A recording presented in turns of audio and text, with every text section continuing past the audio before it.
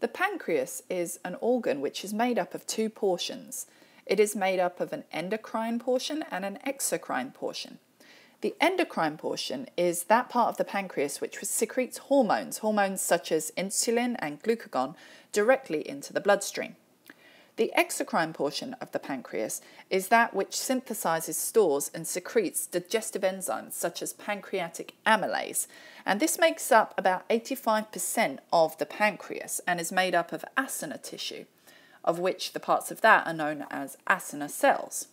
It is that exocrine portion of the pancreas that we're going to look at in more detail here. Knowing that these acinar cells are involved in synthesizing, storing and secreting digestive enzymes, and given that we know that enzymes are proteins, it should not surprise us that when we look at an acinar cell under an electron microscope, that we see many organelles associated with protein synthesis.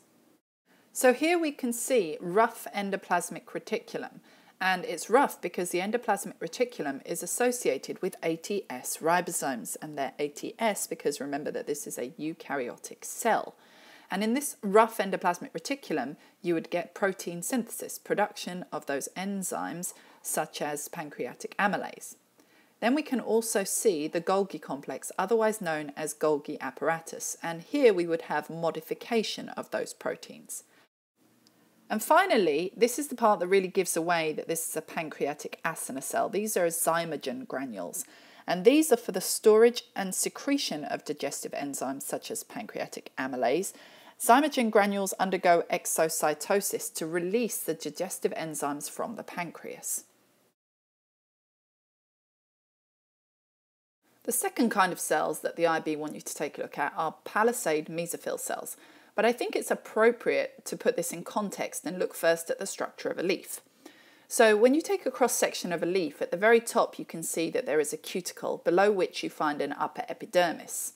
Underneath this is the most significant layer that we're looking at here really, is the mesophyll layer, which is comprised of the Palisade mesophyll cells, the one that we're going to go closer into, and the spongy mesophyll cells.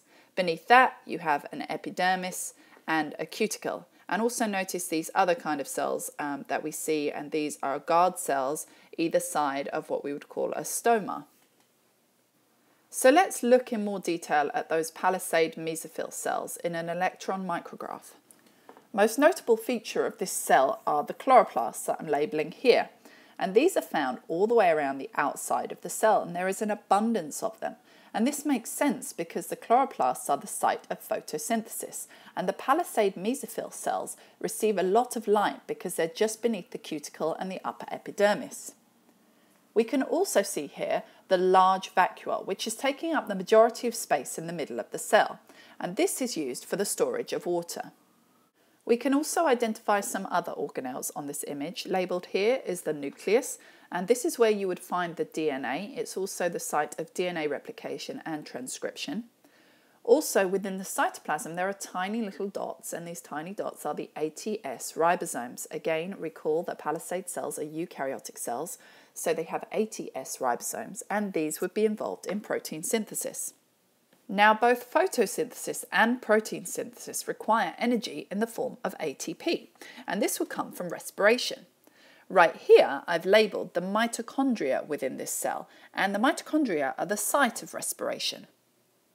And finally, albeit very small, it is possible to observe the cellulose cell wall, which is the outermost layer of the cell, and the plasma membrane, which is found just inside of the cellulose cell wall. It's a tiny line. If you look really carefully, you'll find it.